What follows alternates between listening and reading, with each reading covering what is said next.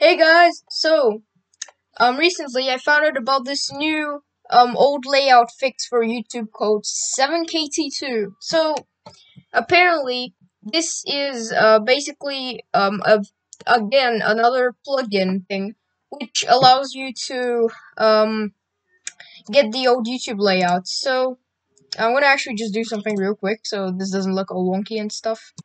Okay, so to not make things look wonky, I decided to turn on smooth screen font, so I'm sorry if everything looks cursed like this here. It's not like that usually. But anyways, here is the 7ktTube website. So basically, this website also has YouTube's dark theme for YouTube Studio. That kind of aged well, because now they introduced dark theme for YouTube Studio, but it's good that they attempted. So this is our main thing.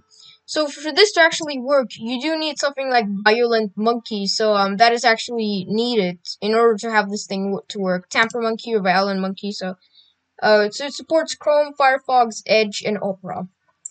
So here are some images. So this is the home screen, supposedly the home screen.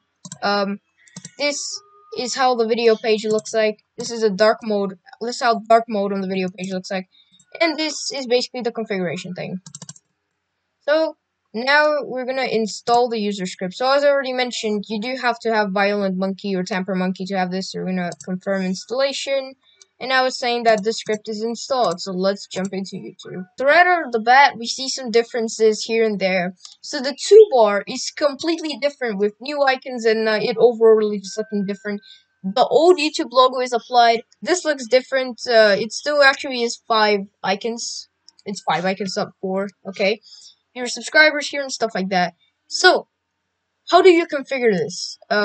This little icon here is here to help you configure this. So, yeah, basically it just lets you configure this how the script looks. So, here you can use YouTube's old player. It basically just shows the smaller buttons and menu. I'm gonna use it. Okay, use YouTube's classic logo. So that is basically this old logo which we have here. Align search bar to the left, so basically it aligns it a bit to the left where it used to be. So auto close navigation bar to compact mode when a page opens. Yeah, honestly, don't know what it does. I guess it kind of closes the navigation bar compact mode when some page opens. I don't know. Make profile picture square again. So basically, this makes your profile picture square, and in some search, I don't know, just makes them square. Disable video previews when mouse over thumbnails. This basically disables the preview of videos when you mouse over the thumbnail. So it's a new change which YouTube implemented. Hide query button when that's a bit of a spelling mistake that's got to be fixed. Hide query button when you mouse over a thumbnail. So basically, there's a query button here to add this to some like type of query. I don't know how you pronounce that.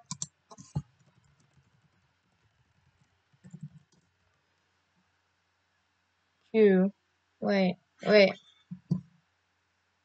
How do I play it? Allow. Q. Like that? Okay. Q. Okay, I guess I said it right. But anyways, basically, there's a Q button right here, which allows you to put it into some weird Q thing. Hide filter bars on home and watch page plus hover overlays on video thumbnails.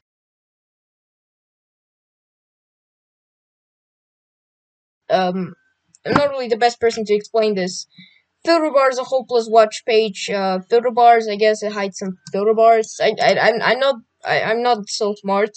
I'm dumb. Hover overlays on video thumbnails. So basically some overlay thingies here when you hover over a video. Hide suggestion blocks on main page. Recommended playlists. Latest posts, etc. So this basically hides things like latest posts, recommended playlists and stuff like that. So that's actually a great feature because those things annoy me a fuck ton. I'm not lying right now. Hide suggestion blocks on the search page. For you, people also watch, etc. Those are also really annoying, well, at least in my opinion. I hate them a fuck ton. I'm really glad that this actually exists. Add Grayscale to already watch video thumbnails and make them less visible. Basically, it's this white thing here.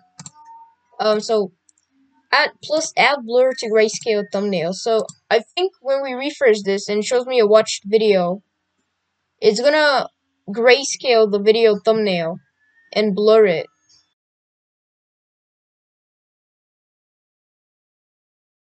Even though it kind of doesn't really do that here, I honestly don't know why. Now, set thumbnails width for front page basically just allows you to set the width here. So menu basically allows you to do this. Set thumbnail width for search page, again the same thing but for the search page. Set video player size, basically it's video player size on the video page. So we're gonna go into the video page right now. I don't know what to go in. And I don't want to go into a video infested with, okay, we're gonna go into this. So as you can see, that actually uses the old loading thing. So I guess it's the size of this video player here. So we're gonna make it like, what, 640 by 360, and we're gonna refresh, and, oh my god! Holy fuck! I've never raising my volume again. But anyways, you get the idea. It didn't really change anything, probably because we were using the old YouTube player. I gotta watch this ad really skip this. Okay. Anyways, here's how this looks like. So we have this cool loading thing. And here's the subscribe button. So I'm gonna subscribe to this person just to show how it looks like. Yeah, that's how it looks like. It looks great. So that's some homework which YouTube Redux has to do. Here's how this looks like. And this is all separated. So in YouTube Redux is actually all together. This is all separated here, which I guess is how it's supposed to be. But this extension also has quite some homework to do because of this. This isn't supposed to be like this, but I guess they decided to do it. Wait, I think it actually is. Never mind. I don't know. I'm honestly dumb. I don't know if it's supposed to be like that. Probably it is. Probably it isn't. I'm not entirely sure. So this doesn't actually have the old animations for this other thing, which is I don't know. I don't know if it's depressing because I use that feature often. I don't know about you. So this is the comment thing. I want this in YouTube Redux a lot. So YouTube Redux again has to learn some from this. This I like it a lot. Low. I don't know. We're just gonna type low, and it has these classic buttons, which is fantastic. So we're gonna watch this video here. Yeah. So that's how the viewing experience is. So yeah. And here you can see these comments, they actually look decent. So we have the reply button here and it actually replies. And then we have the like and dislike here. So this extension again does have quite some homework to do. So for example, we need these old icons like the old upload icon. We need to hide this and this. And then this needs to actually be circle. We have to add an option for this to be circle